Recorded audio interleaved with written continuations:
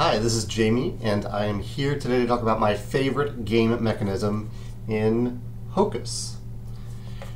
Hocus is a little game. I made the box look really big, but you can see my hands. It's a small box game. I followed the designer, Grant Rodiak. I followed his blog for a while when he was talking about this game, and early on I think it was kind of a poker variant, and it evolved quite a bit into the point where it's no longer really a poker variant, even though there are some poker-ish elements to it. You are winning a pot every turn. You're putting together some cards that you combine with some cards in the middle of the table, kind of like Texas Hold'em, and to create a hand. And there's some bluffing elements too. You're trying to figure out what cards other players have and how good their hands are.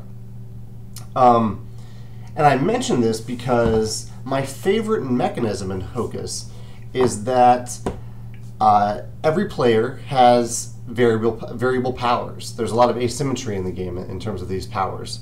So it's a 4-player game, 2 to 5 player game, and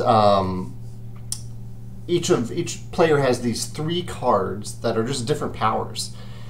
And it made me, like, the thing that I love about variable powers is as I'm playing, I'm enjoying my powers and enjoying what feels like breaking the rules, even though they're well within the confines of the rules. And I'm also jealous of the other players' powers. I'm wishing that I had them instead. It makes me want to play the game again with every different power. And I love it whenever I play a game and I want to play again, regardless of what the reason is. I love that motivation, that desire to play one more time. And Hocus really has that. This isn't a unique mechanism that a game has variable player powers or asymmetry. That's not unique at all. But what I think is really interesting about Hocus, and why I preface this by talking about its origins in poker, is that I love the idea of taking a very basic, even classic game and adding variable powers to it. That opens up a huge area of design, I think, for games. To take a game that people know and love or are very familiar with and has very basic rules, and then add some different powers to it. In Hocus, the time that I played, every player has like 3 or 4 basic actions they can take. And the variable powers are usually variations on those. They're more powerful versions of those basic actions. And so it's always nice to have those basic actions there, but it's neat to play the overpowered version of it that only you have. So I was trying to think, are there any other games that do this, that take a very, very basic, classic style game and apply variable player powers to it, thereby giving the game new life?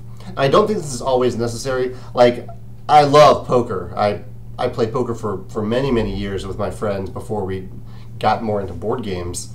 And I don't know if I would ever really want to change poker. I liked it the way it was. I like the social dynamics. I wouldn't really want to play the version of poker that I played with my friends. I wouldn't want to add variable player powers to that. The variability in those games comes from us and the hands we're dealt and the different number of people at the table. The game itself varies.